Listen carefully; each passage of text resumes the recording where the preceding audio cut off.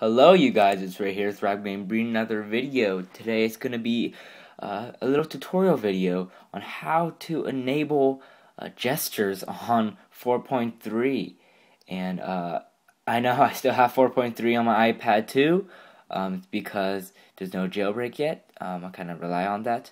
And iOS 5 is a little bit too, too a little buggy for me, so all you have to do is to enable gestures is to open Xcode, and to get Xcode you have to go to the Mac App Store and download it. It's free. Now here I have my MacBook Pro. I open up Xcode and I plugged in my iPad too, and then there you go. It's done. You don't have to just cancel that out.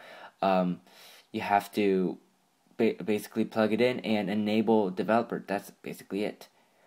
You're done. You got gestures. Now I'm just gonna edit through this. You can go to settings and there's a new tab. Actually, it's called developer, and that is for logging. It doesn't really matter. It's just logs out or logs your actions and stuff. But as you can see, I'm doing gestures and everything.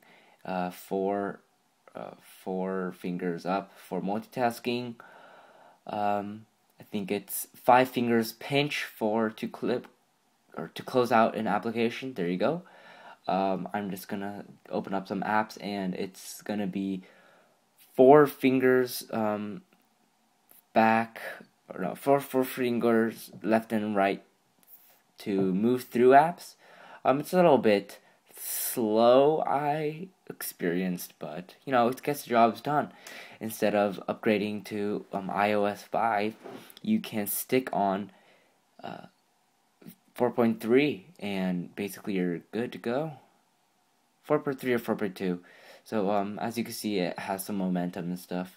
It's very nice. So basically that's it.